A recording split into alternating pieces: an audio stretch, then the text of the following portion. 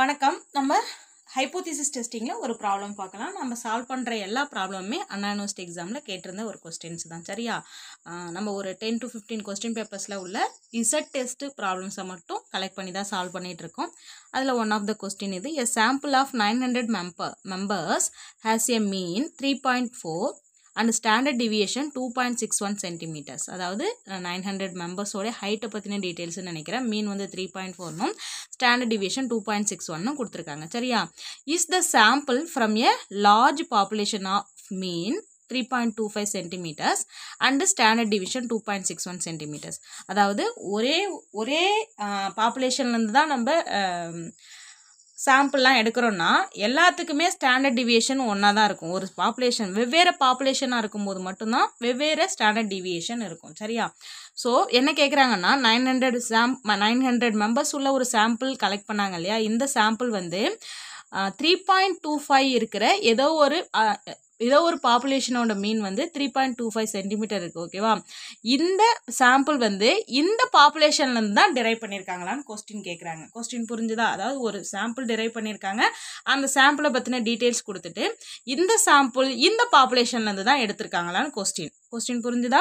இப்போ நம்ம problem type as usual identify பண்ணிக்கலாம். ப்ராப்ளமில் மீன் கொடுத்துருந்ததுனால கண்டிப்பாக இது மீன் ப்ராப்ளம் தான். மீன் சிங்கிளா இல்லை டிஃப்ரென்ஸா?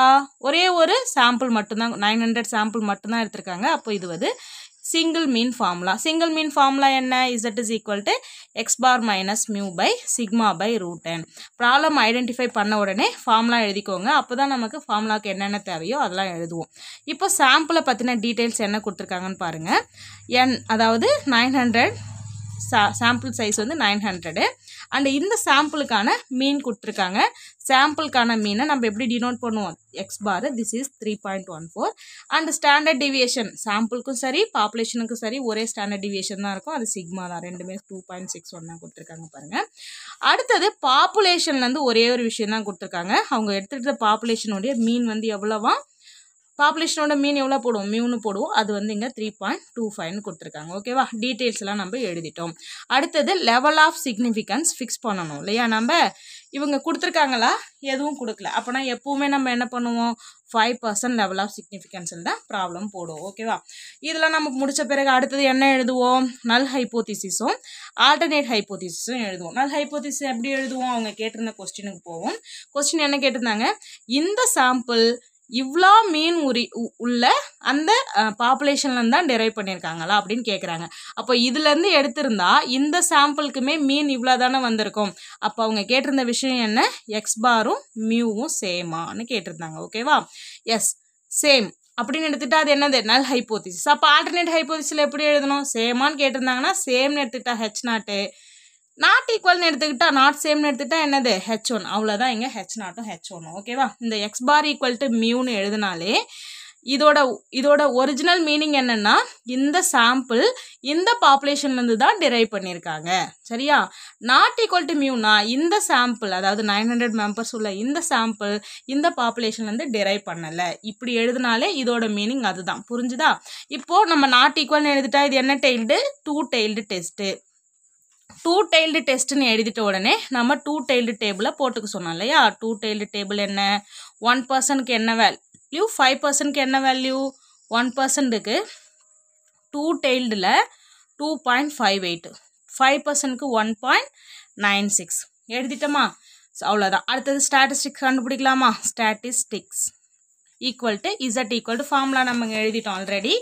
X bar minus mu pi sigma by root n எழுதிட்டோம். எக்ஸ் பார் இங்கே எவ்வளோ? 3.4, மியூ எவ்வளோ? 3.25 டிவைடட் பை சிக்மா எவ்வளோ? 2.61 டிவைடட் பை ரூட் n எவ்வளோ? Root of 900. n வந்து 900, அப்போ ரூட் ஆஃப் 900. மேலே நீங்கள் டிஃப்ரென்ஸ் எடுத்தீங்கன்னா 0.15 வரும்.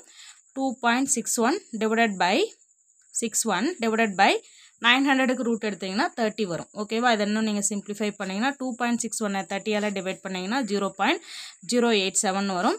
ஸ்டில் இதை நீங்கள் இந்த நம்பரால் டிவைட் பண்ணிங்கன்னா answer will be equal to 1.724 வரும்.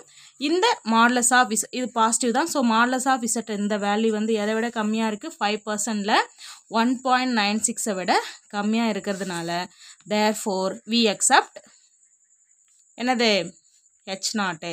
அப்படின்னா எக்ஸ் பாரும் மியூவும் சேம் தான் எடுத்துக்கிறோம். அப்படின்னா அவங்க கொடுத்துருந்த அந்த சாம்பிள் வந்து அவங்க இந்த பாப்புலேஷன் தான் டிரைவ் பண்ணியிருக்காங்கன்னு அர்த்தம். ஓகேவா? That's all.